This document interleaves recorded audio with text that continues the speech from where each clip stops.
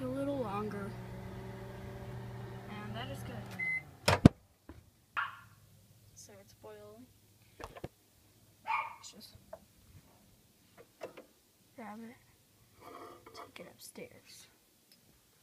Okay, so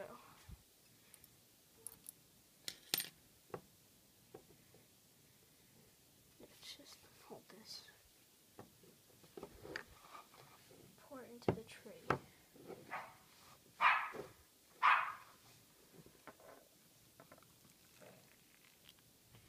Now you can put on some gloves.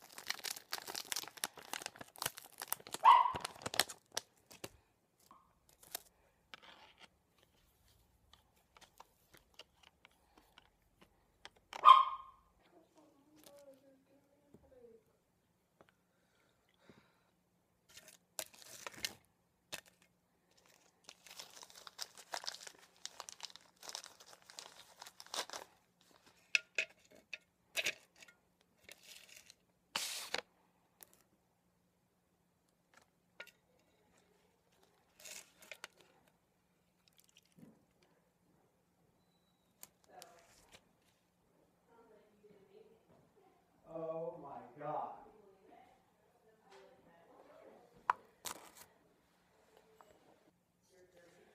Put too much in.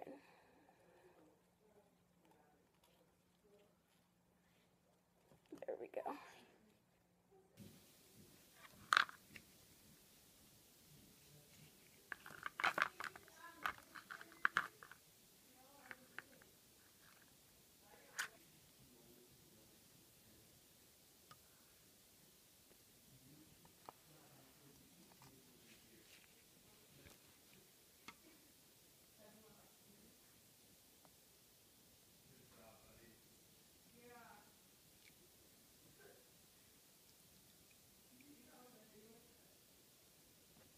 Very full.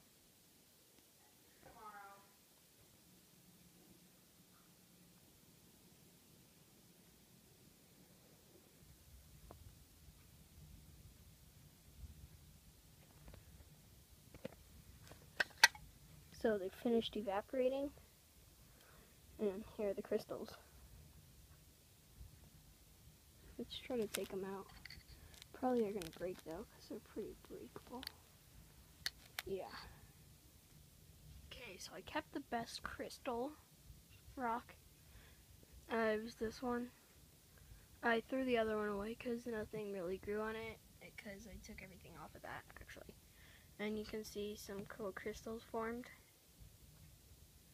And the other ones, I'm just going to put that in there. And the other mono-ammonium phosphate crystals that formed, I'm crushing up in this mortar and pestle to store in a vial for chemistry purposes. So I'm going to do that.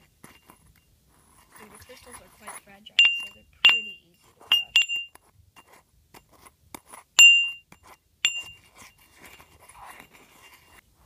Oh, and also, these crystals are green, even though mono-ammonium phosphate is clear. That's just because they have a dye added to them. Whoever made this kit put dye in the mono-ammonium phosphate just so that they would turn green. So that won't affect the experiments. Probably not, at least, but I can always do a recrystallization if I want. And sorry if my audio is messed up, but I'm not gonna do any more voiceover videos. This one isn't voiceover, but just, you know, because it affects me getting the videos out on a regular basis. So there's a lot more crystals than I thought there would be, so this might not be enough, but I dumped them out and we're going to try to fit them all in here. I was stupid and I spilt some, but I got most of them back, And here you can see I started filling it up and it all spilt. So there's a little left.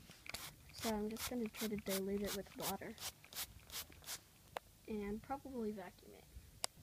So here's my little vial of mono-ammonium phosphate crystals. There was more than could fit in here, so I just put it in here. So yeah, thanks for watching. Please rate, comment, and subscribe.